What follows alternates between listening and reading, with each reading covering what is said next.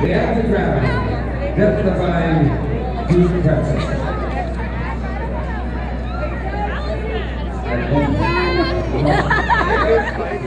How long would you guess? Well, what is it? 33 feet per second, 16 feet the first second, isn't it? So this is about 1.5 feet.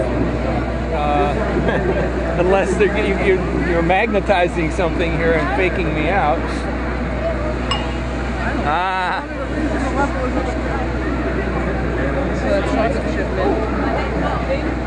This is a really strong magnet, and if we put it in here, we can actually see it float down. That's cool. Yeah, it's coming up here. There you go. And what is your name?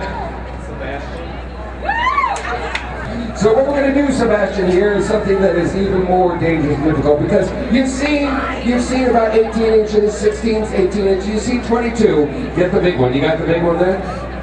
Look at this sucker. This thing is 25.5 inches of solid steel. What's going to happen here is very, very simple. This young lady is going to take and she's going to swallow that. And there's no room for error. With the other ones, well, it was a little thinner, but since this is so wide, it is actually going to go down, and it hurts just to think about it, doesn't it?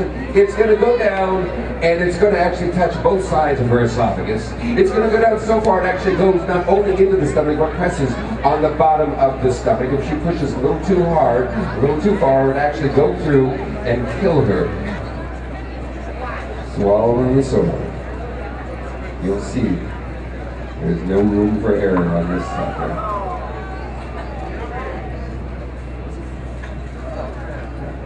Danger number 2, she takes a little bit of a bow. Yeah. And last but not least, Sebastian, go ahead and grab that. Be very gentle. Grab hold of it firm. And what goes in must come out again. Oh, that's lovely, yes. Lovely. So we're not going to perform any normal Miracle of Birth. No, no, no. Thrill Kill Jill is going to perform the Miracle of Birth in reverse. A freak birth. Right, birth.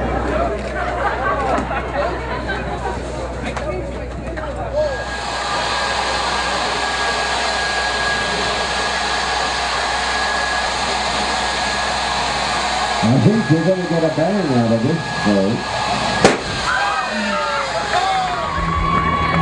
Once again, ladies, one last time, welcome. Thank you so much for inviting us here. We've had a wonderful time. We hope you've had a wonderful time too. And all we can say is stay freaky, my friends. Stay freaky.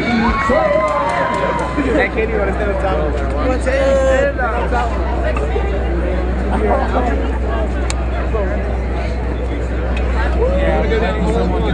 Don't tell my mom.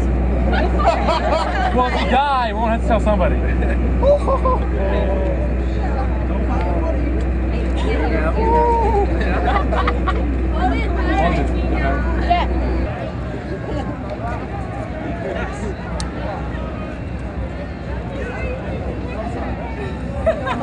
my God.